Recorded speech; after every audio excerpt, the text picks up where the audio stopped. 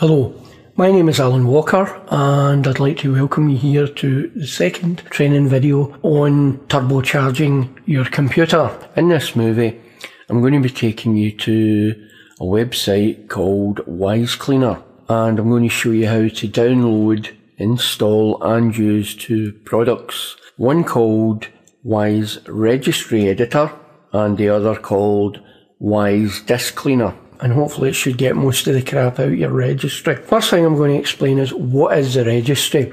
Well, let's ask the professor. The Windows Registry is a database that stores configuration settings and options on the Microsoft Windows operating systems. It contains settings for low-level operating system components, as well as the application running on the platform. The kernel, device drivers, services, SAM, user interface and third-party applications all make use of the registry. The registry also provides a means to access counters for profiling system performance. Now, when it was first introduced in Windows 3.1, the Windows Registry's primary purpose was to store the configuration information for COM-based components. With the introduction of Windows 95 and Windows NT, its use was extended to tidy up the profusion of per program INI files, which had previously been used to store configuration settings for Windows programs. Thanks for explaining that, Professor. Clear as mud. Now, you understand all that because I will be asking questions at the end. If you want to know more about it, type in Windows Registry into the internet and there's no shortage of junk you could read on the subject. And with all that said, let's go to the website. Okay, first thing we're going to do, I'm going to go here and go into Firefox. Again, I'll drag it over into this screen so you can see it. I'm going to type in the address, which is www.wisecleaner.com. And I'll put the address of the website up on the screen at the end after the titles, and you just click this wee button here or the enter key and it'll take you here. There's the Wise Registry Cleaner and the Wise Disk Cleaner. We'll download the two of them together, and if you don't believe me, there it is, it's free. So you click here and it takes you to here, which is CNET, click download and job done. And here we have it. If you don't get a download, just click this wee link here and save file, and you can just close that down. Now go up to the top here and click the wee close down button, and we're now back to the original page. Now the next one we want is this one, Wise Disk Cleaner. Click here, it'll take you to the same CNET, and you click here to download. So anyway, you can close this down. Go into your downloads folder and take them, drag them out into your desktop, and you can close that down. These are called exe files, EXE. It stands for executable, and basically when you double click on them it will execute a command, and what that means is it's going to install these programs. So the one I'm going to do just now is this wee beastie, and that is the registry one. So you just double click on it, it'll come up with this. Now I've already checked it for viruses previously. You just click next, follow the on-screen instructions, and see this here? Remember in the last video I had to get rid of this? Untick that. Now see if it's back there again. I'm putting in a letter of complaint to these buggers. Right, so anyway, next. Accept agreement, you always have. But does anybody actually read that crap? Okay, click next. This here will tell you where it's going to put it. Get into next. Now, if you tick this, it won't put a shortcut into... When you click all programs, you'll not find it there because they'll not put it in. That's only for like plugins for like Photoshop. It's something you run within another program, so you really don't need to run it on its own. So that's when you would tick that. Okay, right, go down next. Create a quick launch icon. That's if you want it down here, which we don't. Create a desktop icon, which we do, so it's available for whenever we need it. And click next. Install, and it installs it. And you'll see the wee green bar. Some programs can take quite a while, but this one's quite quick. And here we go. Now, it's saying download Wise Cleaner now. That's quite a cool feature, but we've already done it, so just untick it. And click finish, and there you go. That's it, it's in your computer now. If you had to click in here, and go into control panel, uninstall a program, you scroll right down, Wise Registry Cleaner. So if you want to remove it, you just right click, uninstall. It's very, very, very important. Any single thing you download, make sure you do a virus scan before running it or opening it. And I can't stress that highly enough. I had downloaded these last night, so I had scanned them last night, so that's how I knew they were okay.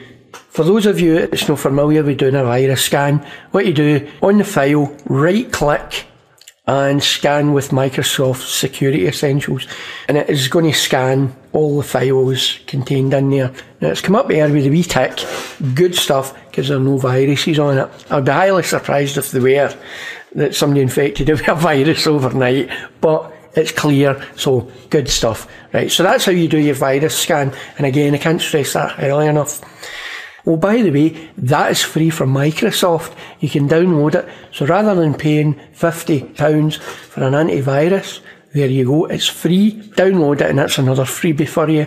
Well, if you're interested in learning how to download, install Microsoft Security Essentials, why not watch my video called Security Essentials? It's on the same channel and you get that for free as well. Now, to start up a program, double click. It'll come up with this. It appears as the first time you're using the program. We strongly recommend that you back up your registry first. The first thing is create a system restore point. I recommend that that's done. Create a registry backup. I recommend that is done. I'm not going to melt your brain. We're letting you know what all this junk is. Just do it. That's all you need to know. So if something goes horribly wrong with your computer, any of the programs you install, if you've got a registry restore point, when you go into the system restore, that point will be restored and it will restore it back to a previous time when your computer worked. This dialog box has come up after doing a system restore point. When you do anything in this, you can undo it. Let's do a scan. You click scan and it will go through your registry. And any files, any garbage, rubbish that you don't need, parts of files that has been left after you've uninstalled previous programs, and that's the junk that slows your computer down. It does a scan. To the left hand side you'll see a list of stuff. That's all the things it scans. I'm just going to skip on to the end because it can take a wee bit of time. As you can see, it's found 76 items, and all we do is go down to the bottom and click Start Cleaning. When it's done, this will come up, Clean Up Completed, and that's you. You've cleaned your registry. So we click on the next tab, and System Tune-Up. It says, do you want to further improve Windows performance? We go down here, click Optimise. It says there is no item to be optimised, because I've already done it. Normally when you click on this, it'll do a scan, it'll tell you if there are any problems. If there's any problems, you go down here, click Optimise, and it'll sort it. Now the last tab, when we click on it, this is a registry defragmentation. This is a different beastie from a system defragmenting. This just does the registry.